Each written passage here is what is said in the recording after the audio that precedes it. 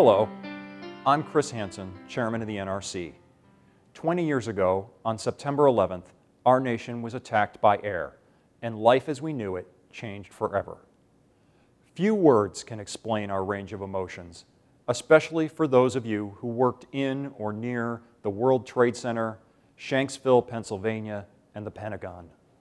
The loss of life was enormous, and we all felt the agony and disbelief as our nation was under attack.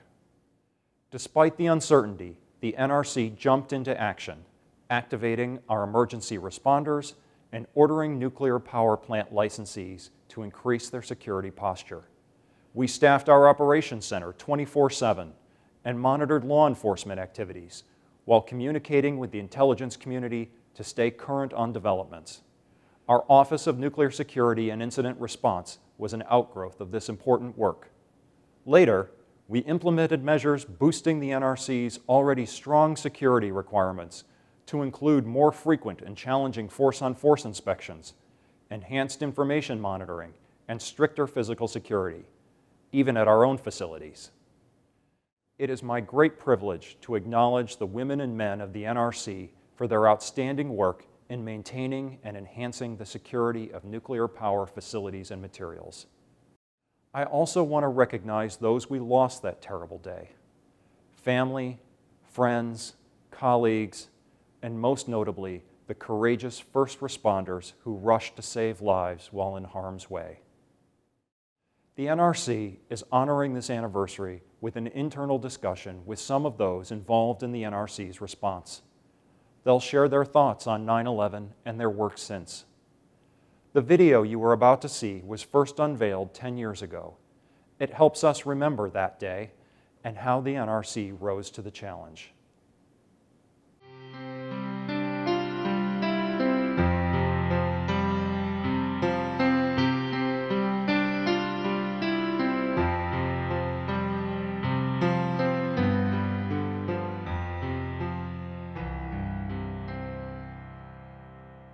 On 9/11, I was preparing, along with two other response coordinators, an exercise that we were going to have on 9/12. And in preparing the room, we do what coordinators always do. And another coordinator, Doug Weaver, came in and he said, "Are you watching what's going on in New York?" We turned on a TV monitor and saw what was going on at the World Trade Center. We immediately, all the four of us, knew it was time to do what we do. The problem is there was no plan for this, and I got to thinking about Dwight Eisenhower talking about plans are useless, but planning is essential. And that's what we do in emergency response. You never get the emergency that you plan for. It was up to Karen Jackson and myself and the other responders there to activate the center, ask people to come back in because the government had just closed itself. People were evacuating the buildings for their own safety. But the professionalism of our folks, they all came back in, did their duty without any plans. We found the right thing to do: common sense, good training, good management. We got through it, and I was very proud to be a member of the NRC that day. I was on my first recruitment trip. Found myself in the airplane, and all of a sudden, the pilot came over the loudspeaker and he said, "I'm sorry, you all have to go back inside of the terminal because a plane just went into the North Tower of the World Trade Center in New York." And of course, the people in the plane, we were looking at each other, but we got up and did what he said.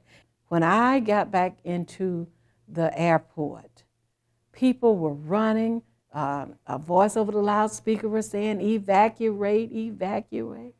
And by the time I got outside of the front of the airport, and I looked to my right toward the Pentagon, and the smoke was just billowing out of up in the sky. It was terrible. It was terrible.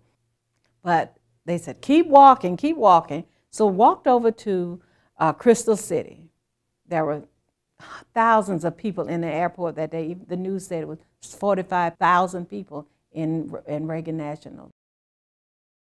Well, on 9/11, interesting enough, it was the one day in 23-year career here at the NRC that all our management was on a retreat, and they were away from the office, and they had delegated me as the regional administrator. So I came in the morning, did my normal duties as regional administrator, and by about 10 o'clock things just got crazy here in the region. There was two of us who responded down right where we're sitting now to the IRC, Greg Smith and myself, and we were immediately on the phone with NORAD and the FAA with the primary focus on Flight 93, which was actually crossing Pennsylvania quite near Beaver Valley, and there was a concern with 3 Mile Island. Well, during 9/11, when we found out about the strikes, we were at an annual staff meeting in Austin, Texas. At the time, I worked for the Texas Department of Health, and someone had came in and said that there was a rumor that a plane had run into one of the towers. So I got home and called my recruiter. I was going to try to re-enlist in the military, and I didn't know that there was an age limit on that, so I did not get to re-enlist in the military. So I started looking for ways to redirect that anger into something a little more beneficial, a little more productive. And 2 months later, I joined the Nuclear Regulatory Commission, and ever since then, I have been performing nuclear material safety and security inspections out of the Region 4 office in Arlington, Texas. So that morning, I was getting ready to go downtown with senior managers to meet with senior officials of the Federal Bureau of Investigation. As we came into Washington, D.C. and crossed over near the Washington Monument, I looked over and I saw this big billowing cloud of black smoke. We got up to the FBI building. They opened up the door, and being the least senior person in the car, they said, "Bobby, why don't you go out and see what's going on?" They evacuated their building. And I made the decision at that point, I'm not waiting to see what's going to happen. I got on the metro, actually beat the officials back to NRC, went directly into the operations center, started making phone calls. And that was the beginning of a 2.5-month period of working 12-hour shifts, 24 hours a day, with our staff to make sure that our senior officials had the best information possible from the intelligence that we were receiving, which was quite a bit. I just finished up a night shift for our division deployment down at Fort Polk, Louisiana. Went off to get breakfast. I was sitting there eating breakfast, enjoying my meal, when someone came running in and was looking for me in particular. I said, "Hey, a plane had crashed into the World Trade Center. You know, Sergeant Heater, we need to get back to headquarters immediately." Well, I got back there, and on our TVs we had there, they had CNN displayed, and it showed the smoke pouring out of the north tower of the World Trade Center. It was a lot of smoke, and I knew at that time that my cousin worked in that tower on the 97th floor with Marsh McLean, a company there. So I watched kind of in a little bit of shock, and then while we were watching, the second plane hit the south tower. Soon after, when the south tower collapsed and then the north tower collapsed, I knew my cousin who had worked there most likely perished, because I knew he was up on the high floor. And later on, I was confirmed that he did die. My cousin Dennis Taramina, who was the only volunteer firefighter and EMT to perish in the World Trade Center versus the other professional responders. We saw the casualty list. I saw other friends I knew at the Pentagon who had perished. And every year at 9/11 is definitely a sad time for us. I will never forget it. On 9/11, I was providing a workshop on license renewal in Moscow, Russia. During one of the breaks, one of the translators came to me and asked, had I heard about the airplanes crashing into the World Trade Center and the Pentagon? My initial impression was, I can't believe this. I can't believe that a plane could even get near our Pentagon. My most memorable impression, however, was as I was going into the U.S. Embassy to extend my visa, there were flowers everywhere, over the gates, over the grounds. And I was told that it was from the Russian people who were sympathetic to our nation's tragedy. I was a manager in the Office of Nuclear Reactor Regulation. We were having a management retreat off-site. At the time, I had actually a security branch that worked for me. It was about 10 or 11 people.